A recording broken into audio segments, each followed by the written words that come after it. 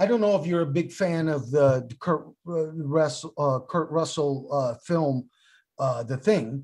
Well, I mean, he was a star. You know what I mean? I'll take that as a yes. Yeah. Very much so. Oh, you gotta be fucking kidding me. Are you fucking kidding me right now? A lot's happened since yesterday. Yo, what's up, people? Welcome to another edition of A Lot's Happened Since Yesterday. My name is Ralph Puso. My name is Cody Walker. Make sure you're supporting the show. Make sure you're hitting the like button. Make sure you're hitting the subscribe button. Make sure you're joining up to Facebook. Remember, we're everywhere you ought to be. I think that's an actual motto. Never mind. Don't remember I said that. Our guest today, ladies and gentlemen, I'm really excited to have. I found Mike in one of the last places I'd expect to look, because I'm not necessarily a TikTok fan, because to me, TikTok is a bunch of dancing chicks and, cooking videos or whatever the hell they do on there. And I'm sliding through, and all of a sudden I hear, "Hey, TikTok props to history." And I'm like, who's this guy? And that's where I found him. So we're going to get into who Mike is. Mike Corrie, how you doing, my friend? I'm doing well. Thank you for having me. How are you guys?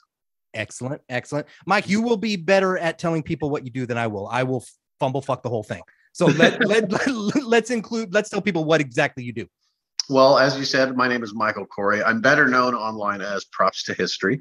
I am a prop maker, costume maker, and special effects technician, but I specialize in the history of props and filmmaking, and I tell the stories of props, special effects, and the people that make it happen behind the scenes in film.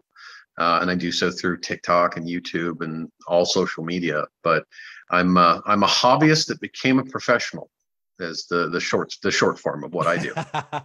Wow, that's really cool, brother. I got to admit, I'm a little bit envious. That's fucking cool that you were able to take your hobby and turn it into a profession. Is amazing. And that's what this show is all about, really, is people being able to turn their hobbies into professions. Tell me a little bit about what's behind you, bro. I got to know what's up with that one right there. Which one? Well, you've got the Tron helmet on one side. You've got the suit of armor. That right there is both of those, the two standing guys right there. I need to know about. Oh, these guys? Yeah. So the one with the yellow helmet is a back suit from The Expanse season 2.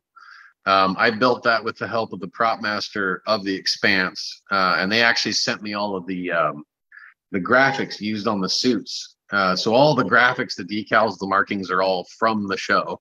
Everything else was made by me. The purple armor next to it is actually from the 2017 movie Grail. It's with Matt Damon and Pedro Pascal. Oh, okay. And that's it's a screen-used set of armor, background armor, but made by Weta, who did all the special effects and props and costuming for Lord of the Rings. So it's immaculate in every way. And then a Gizmotic Institute helmet is the yellow one. Kylo Ren, which is actually a casting from the production molds. And then above that is an X-Wing helmet made from the original parts they used in the 70s to make them. And then over here, we have the helmet from Tron, 1982. So, and then Doctor Who's scarf, because why not? And then this whole case behind me is full of stuff from Tarantino films, The Muppets, The Matrix, John Wick. You're a Tarantino fan? I very much am.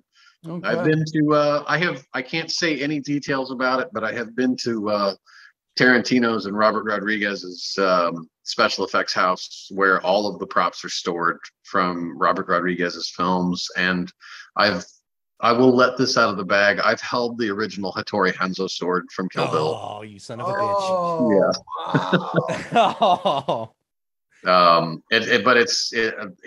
Yeah. What happened with TikTok has given me access to so many different people and places within the film industry that no one, quite frankly, knows about unless they're in the industry.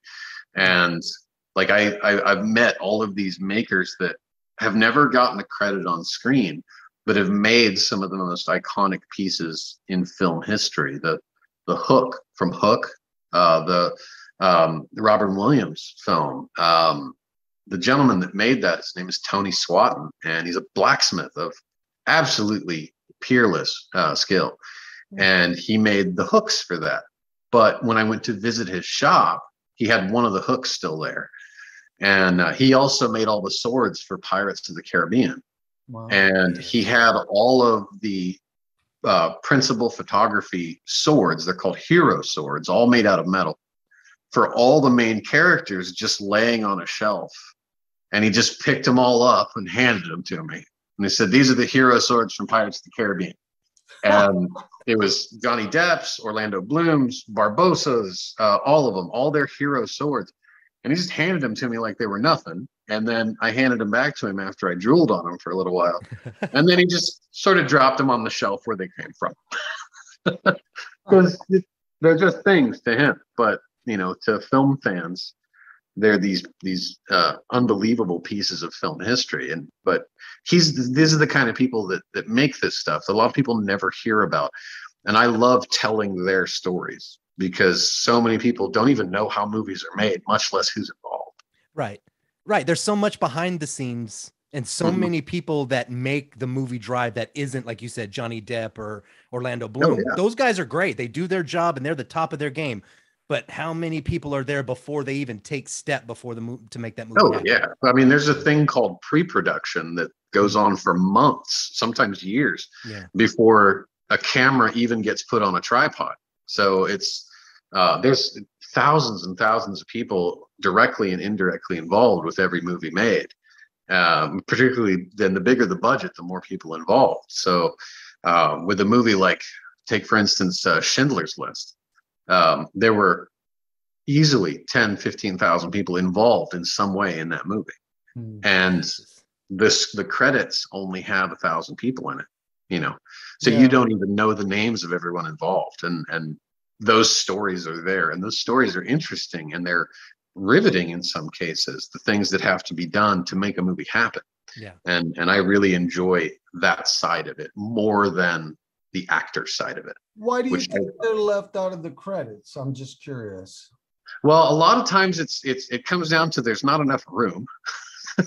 and also, like, the way negotiations are done about who ends up in credits, who's required to end up in credits, who isn't required.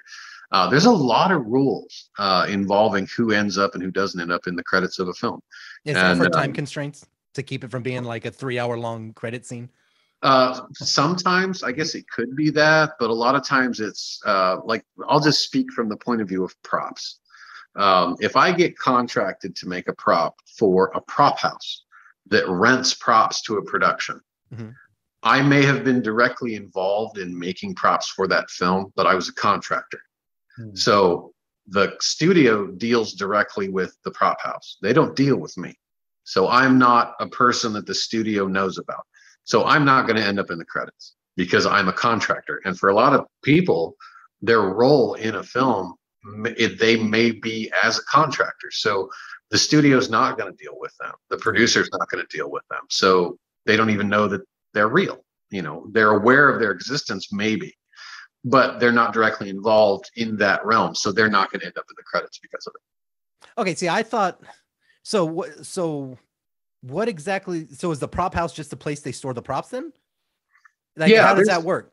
Okay. So there are these, to me anyway, there's these magical places all over wherever movies are made. When a film, let's take a period piece like Apocalypse Now. When Apocalypse Now was filming, they filmed in the Philippines. They had to find military equipment for 1,000 soldiers, both sides of the conflict. Where do they get that stuff? Hollywood doesn't, you know, a production company doesn't store that stuff. They don't keep it. They don't have it on hand. They don't maintain it. It's too much over too many movies. So there's these wonderful places called prop houses that maintain these massive collections of furniture, clothing, equipment, cameras, computers, guitars, whatever you can think of. There is a prop house that specializes in that. And one of them that I go to a lot, that I'm have a good relationship with, is called History for Hire. And the first movie they ever propped was Apocalypse Now. And you can tell because they have hundreds and hundreds of complete sets of Vietnam era equipment that was all used in Apocalypse Now, and then was used in 100 other movies because it just kept getting rented out.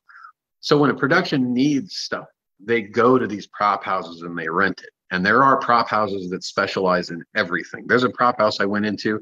Their whole specialization was streetlights, and they had streetlights from every era, either like pitch or candle or steam powered lights, which were a thing at one time. Electric lights from every era, from so many different countries and cultures. But that was their thing, was streetlights. And then there's another prop house that all they deal in is eyeglasses, and they make custom eyeglasses for movies. That's their thing. And then you have prop houses like History for Hire that is very much period related stuff, or ISS props, which they have the largest armory, private armory in the world of live fire weapons used in film. And they have all walks of life of props, from cameras to clothing, etc. And then they have their vice area with fake drugs and fake alcohol and all that sort of stuff. So there's hundreds of these prop houses all over the United States, and a lot of them right near you guys in California. Right. Lots of them in Atlanta, in Austin, New York, etc. Wherever there's big film productions, you'll find them. But I love those places because you never know what you're going to find. I walked around the corner in History for Hire one day, and there's 2 atomic bombs sitting there. and legitimately, that's what they were. It was Fat Man and Little Boy from Fat Man and Little Boy, the movie itself. Holy crap. So prop houses are where they store the props that have been made, and then if there's something they can't find or they need special, they go to contractors and have them build it. Yeah, or they'll go to the prop houses themselves too, because the prop houses have build facilities in them for the most part. They have places where they can build custom stuff, or if it's something very specialized, or they don't want to deal with a prop house, or there's not one available, then they'll go to somebody like me who will build it. Right. Because as much as there is in prop houses, there's still stuff they don't have. That's so crazy that we're talking about this, because I've never been in a movie, but I was on a television show. It was a pilot series. 2 episodes were filmed. We went to England and Salem, Massachusetts. And when we went to England, they had to build a rack as a prop for the show. And so they had like a torture rack? Yeah, they had somebody design it. You know what I mean? Yeah. So it's funny. It's like you probably might know that person. I don't know. You know what I'm saying? It's like it's a small world when you start to think about it. But that's really is, yeah. Yeah, that's so really wild, though, man. That's so much great information. Thank you for sharing that with us, Mike. Of course, yeah. You heard it here on A Lot's Happened Since Yesterday. So you're learning some shit about the behind the scenes in the entertainment movie industry.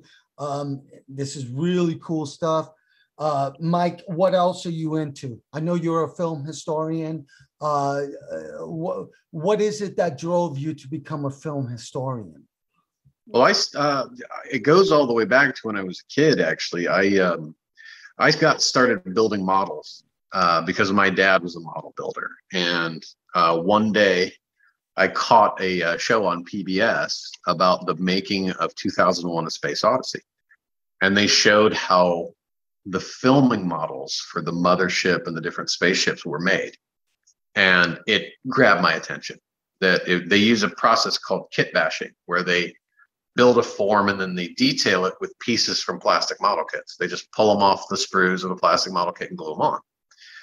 And I became more and more interested in model making from that perspective, scratch building, kit bashing, etc. I built models professionally for a little while, and that moved into, after several years, into the study of those models and then props.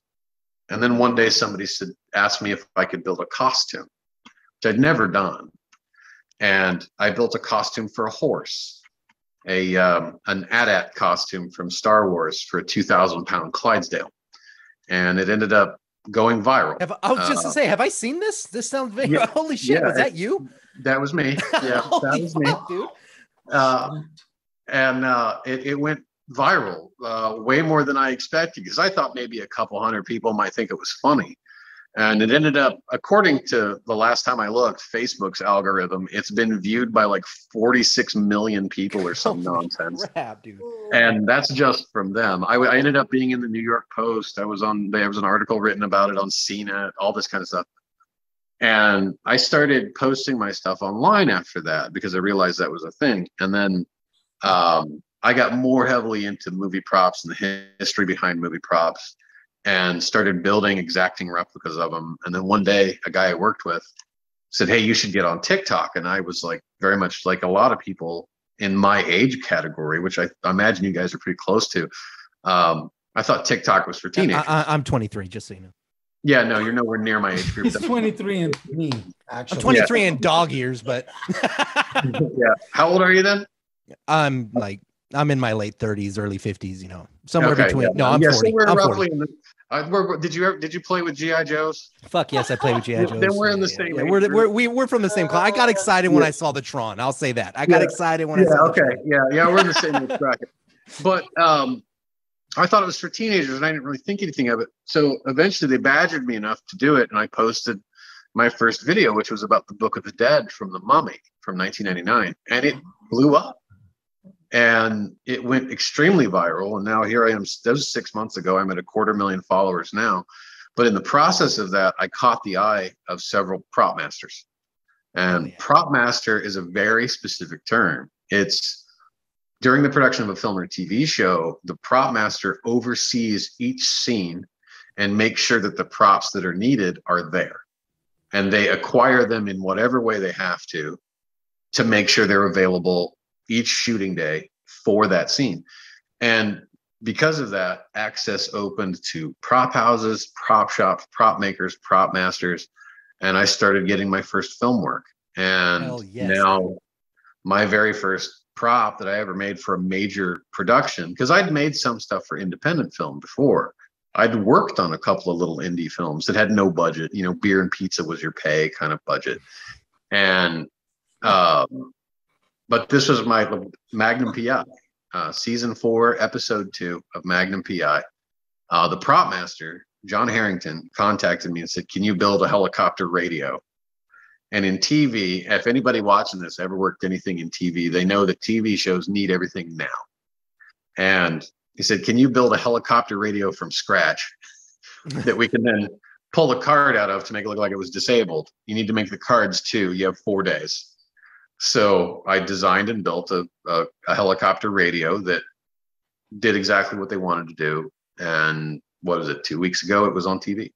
Okay, wait. So how does this process work? Are you just sitting in your house and your phone rings and you're just like, "Oh shit, I gotta go"? That's actually more or less how it works. That's sort of the short version of how it worked. John called me and said, "Have you ever built a helicopter radio?" And I used to be an aircraft mechanic. So in a way I had. And I said, "Well, yeah, more or less." He said, "I need this radio. Here's the model number. Build one that does this." You know, gave me the specifics of what it needed to do. And I said, "Okay." So I built it, sent him pictures. The art director said, "Yay."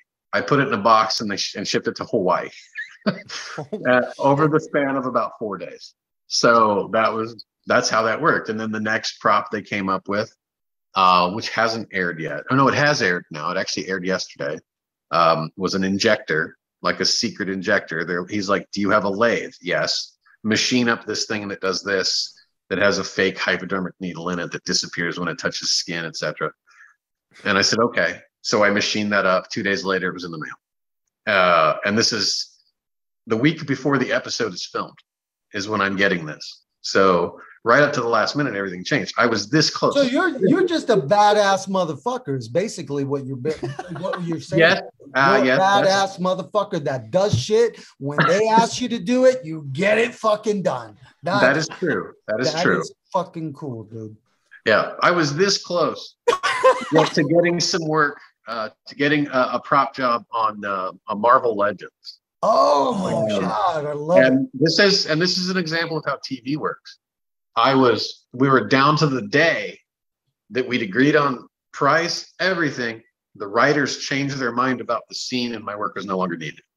So, Holy crap, dude. Yeah, and that happens. That's the biz, right? You know, Yeah, what I mean? it is. That's the biz. So shit, man, dude, Yeah. fucking awesome, man. I Yeah. don't want to take up too much of your time, brother. I don't know how much longer you've got to go, but it's been great talking to you, dude. This is Great talking to you too. this is really cool shit, man. A lot of people don't know about this. I just want to know what inspired you to get into building models and prop making all together from the start. Yeah, was it movie props or was it did you start building before the movies, or did the movies inspire you to start building? It was before that. It was a hobby that I shared with my dad. Okay. Right on. Building models. It was that sort of bond thing that I had with my dad, was models, because that was very much his thing. And then he passed that on to me, and I kept doing that. And, you know, I was that dorky, nerdy teenager that still built models and played D&D and Magic the Gathering and all that shit all through high school. Yeah. And I was not popular with the ladies when I was in high school. So, but I've since managed to turn that into working on movie props, only because I love film, I love history, I love making, is what it comes down to. Like, all this stuff, I'm surrounded by these props. This is in here because, yes, I like it, but it's in here because other people like it. And they'll see it and they'll go, oh, this is the kind of thing that can be made. This is really just sort of the eye candy for the shop. I love collecting, but I could sell all this stuff tomorrow and not feel bad about it, because they're just things. I like the process of building. I love the process of making. And knowing that what I'm making is helping tell a story adds to it. So the enjoyment for me is twofold: the build, and then it's involved in a story. So that's why I'm so inspired to do the stuff I do, and why, yes, this is a job, and yes, it's stressful owning my own business, and yes, it's a pain in the ass sometimes, but I love coming into work, which I won't trade that for anything. Hell yeah, dude. Hell yeah. Is there like a holy grail of a prop to you? Yes, there is. Okay. And I have built 12 iterations of it to try and perfect it. And it's the 4 stones from the Fifth Element. Now you're speaking our language. So I absolutely love the Fifth Element for a lot of reasons. And the stones were the first prop that I ever looked at and said, I want to replicate those, because I love the look of them. Just everything about them just struck a chord with me. And there's only one known set used in the movie that still survives. And they're owned by Luc Besson, the director of the film. So the likelihood is I'll never get my hands on them, but I've been trying to perfect the stones from the Fifth Element for years. It's impossible. They change scene to scene. So there's no one set of stones.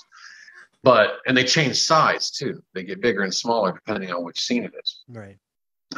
But after production, a lot of the props from the Fifth Element were destroyed under orders by Luc Besson, because he didn't want to see his work in another film. So that's why a lot of stuff, just like Stanley Kubrick had so much of his stuff destroyed. He didn't want other filmmakers using it. That's why Cecil B. DeMille dynamited an entire city so that other filmmakers couldn't use it. Now, is that considered an industry dick move? Yes, it is. But it's not an unexpected move in some cases. With Cecil B. DeMille, he built the city of Pharaohs back in the 1920s out in Baja, California, and out in the desert there near the dunes and stuff. And it was months of construction, concrete, plaster, everything, massive city, ancient Egyptian city. And the agreement was that he'd get rid of it after filming was done. He'd move it. Well, it was massive. It was an enormous city. So instead of taking it all down, or maybe leaving it for other filmmakers, because other filmmakers had asked for had expressed interest in using it, he had the whole city dynamited and then buried in the sand. And they're still digging up pieces of it to this day. And those pieces end up going in museums because it's a part of this film. But yeah, he just had the whole city dynamited when it was done. And all this work for 3 weeks of filming. That was it. That's crazy. I wanted to touch on the union problems that you guys were talking about. Yeah. What was that about? Because you had mentioned something about the contractors union, is what it, or was it propers? So it's what's Proffers. called IATSE, the IATSE. It's the union that oversees background, behind the scenes workers, essentially. Right. And it covers all kinds of people, the whole width of the, and as everybody knows, there's the ongoing possibility of a strike and the negotiations with the AMPTP, which is basically the producers, about getting fair pay and turnaround time and that sort of thing, which turnaround time is from the time you leave the set till the time you come back, lunch breaks, essential.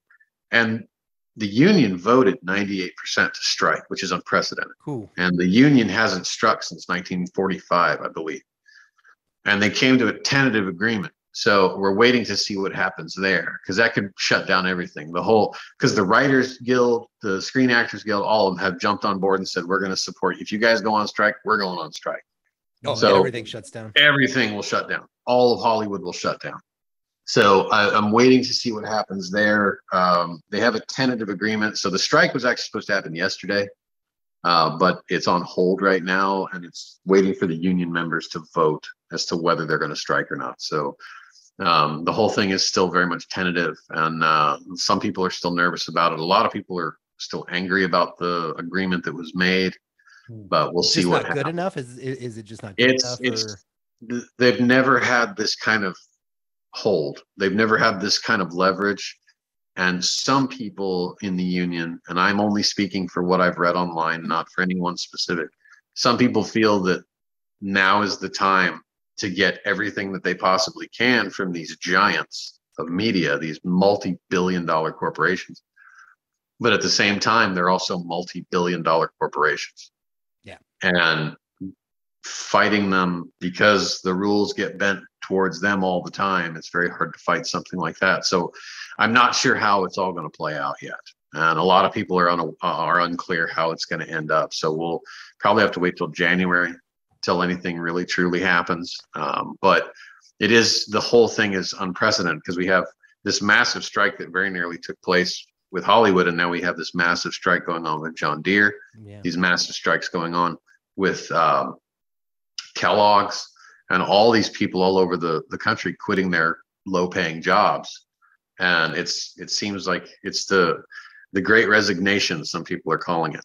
And I'm interested to see where it goes from the standpoint of how workers benefit from it. Yeah. So, but everything's still a question mark. So we'll see how it plays out. But hopefully it'll work out in the favor of everybody, and everybody will come off better for this. And then hopefully we can get some legislation passed here in Indiana to get some tax incentives so that I can start making stuff here in Indiana and not having to go to LA for it.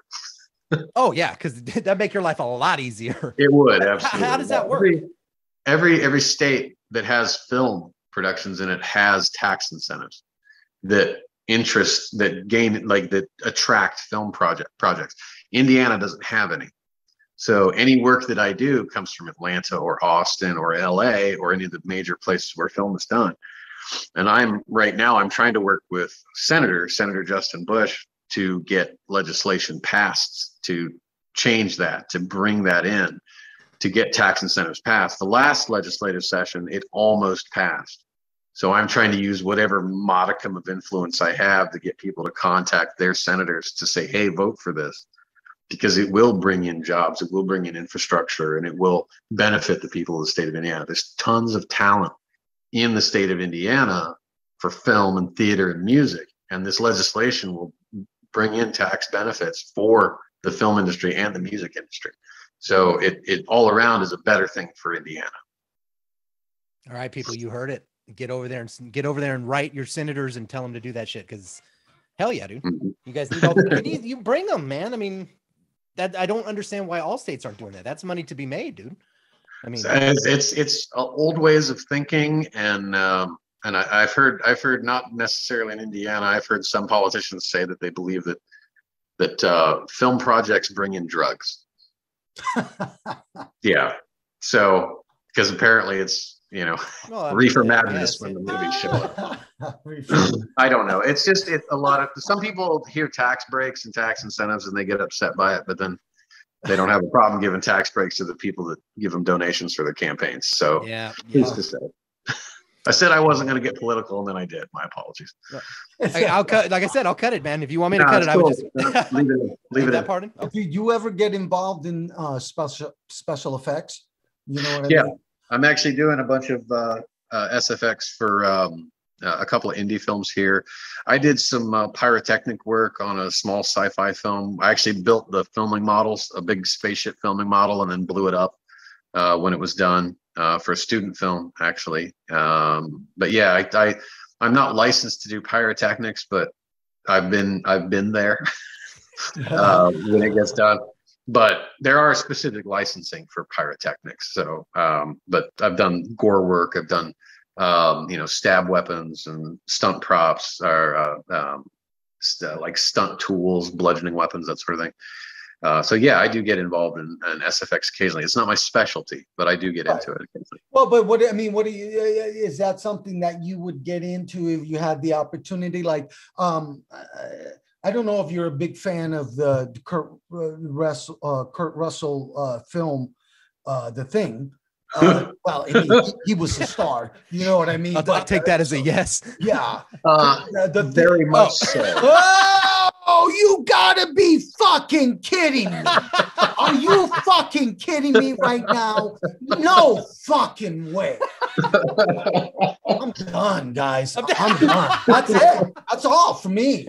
I fucking love that movie. You have no idea. 1982 Thing, in my opinion, is a magnum opus. It is an absolutely brilliant piece of film, not only from the aspect of the acting, the writing, and the suspense, but also the practical effects that were done in 1982 by Rob Bottin and ILM and Stan Winston's Creature Shop are brilliant and still hold up today.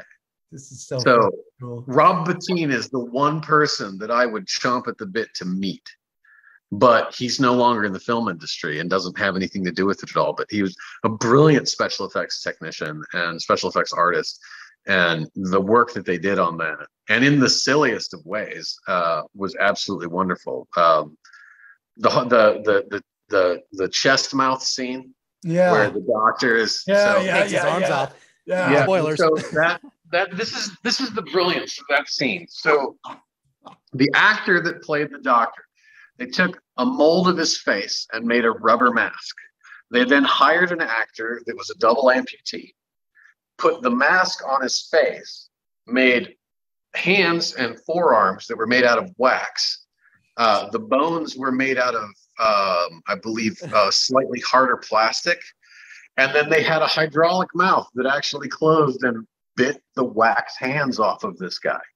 No way. And then for the scene where his head tears off after he's on fire, it was a 16-hour job to set up that shot. And all that garbage and stuff in the neck as it tears apart, it was a mixture of molten plastic and bubble gum and different chemicals, right? So while they're filming this, they realized they needed to have flame in the scene because they just set him on fire. So they got one of those gas grill bars that gives off a little bit of flame when you put propane through it. So they'd have flame at the bottom of the scene so it would get that reflection. Well, that open flame mixed with all the chemicals from everything inside that caused an explosion and it blew up the whole effect.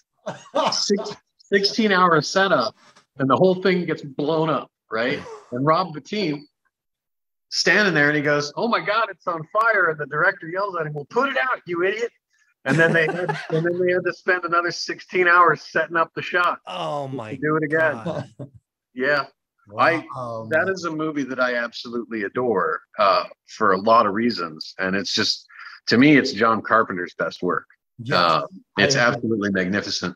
I agree 100. And you can sit and watch that over and over and over again and notice different details every time because they put so much into it. Like when the dog first goes into the room and all you see is the silhouette.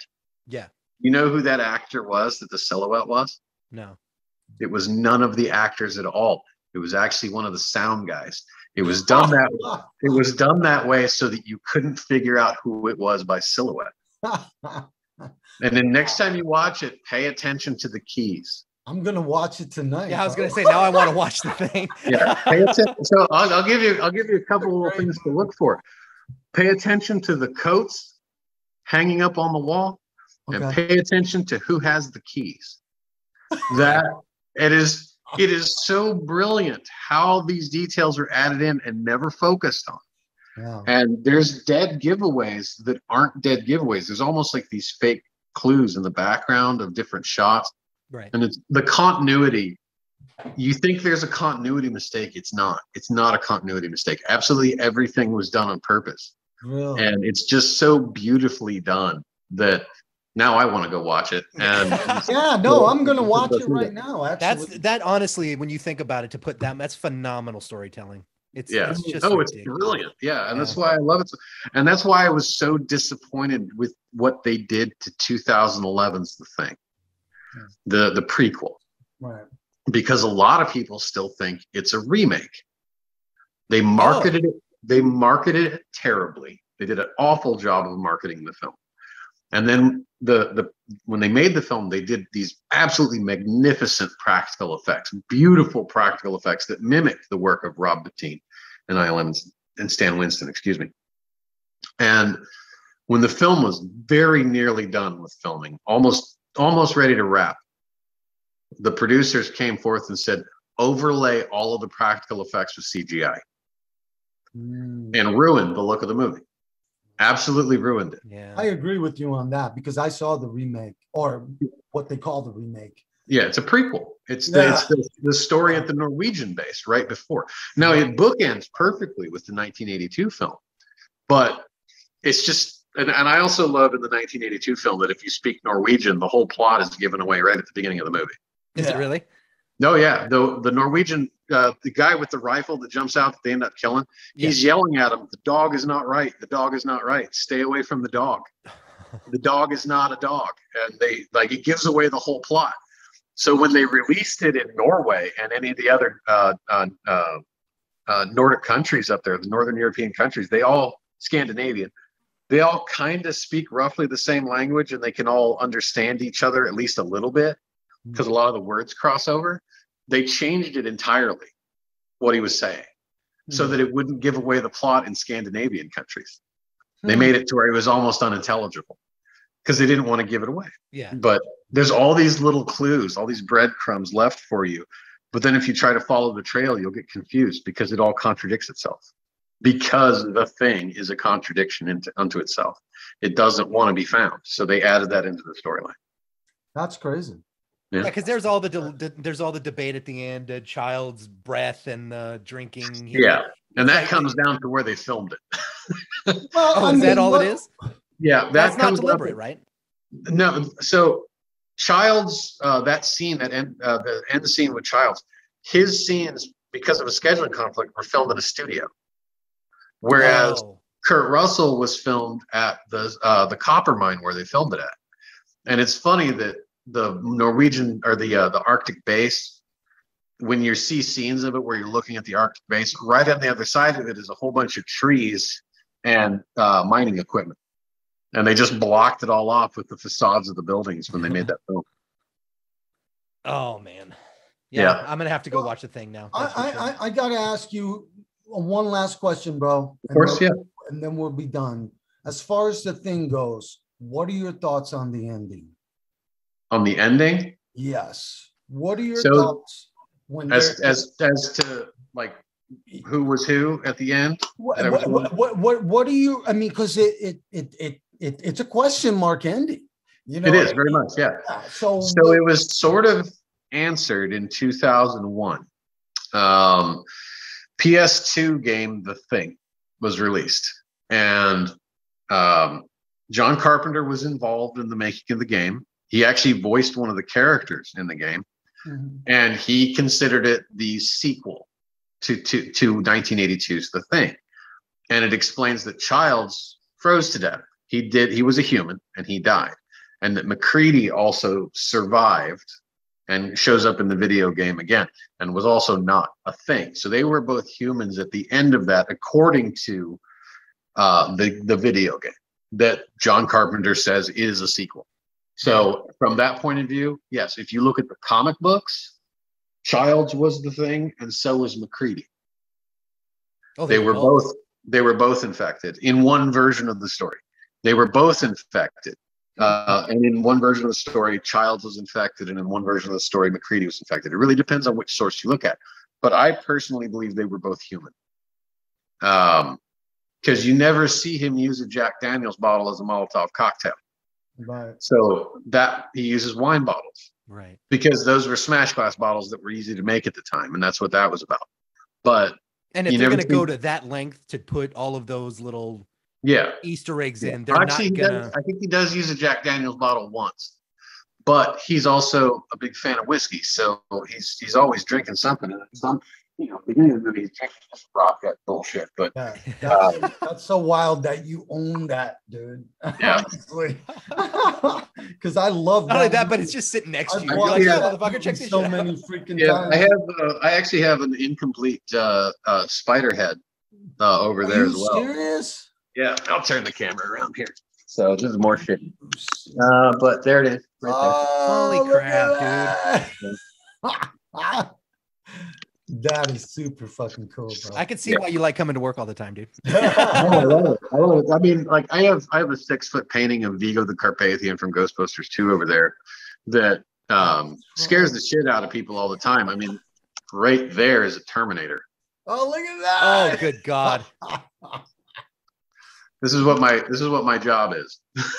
You guys are seeing it here on A Lot's Happened Since Yesterday. Mike, thank you so much for coming on. Course, You're amazing guest. This is so much fun to explore into these things that we normally don't have any knowledge of. You know what I mean? So thanks, bro. Appreciate it. Yeah, not a problem. Yeah, Can I plug some bullshit before? We're here. You plug whatever the hell you want. Dude. All right. So I can be found anywhere on social media at Props to History. I have my own podcast, the Prop History Podcast, which you can find on Spotify, iTunes, etc. And then my website, which is mts-props.com. I sell prop replicas on there, and I also do prop rentals. So if you have a prop that needs to be made or you're looking for something, contact me there for any film productions you have going on. And that's pretty much it. Well, thanks for coming on, bro. Thanks for having me. Appreciate it. Great, man. All right, dude. All right, ladies and gentlemen. Like always, go support art, go support people, go check out Mike, go check out Props to History. You're going to be fascinated. It's a rabbit hole you're going to fall down, I promise. Mike, thank you for showing up. Thank you for coming on. Cheers, fellas. Cheers, guys. Take care of each other. Take care of yourselves. Be good humans. Always forward. Peace. Props to History.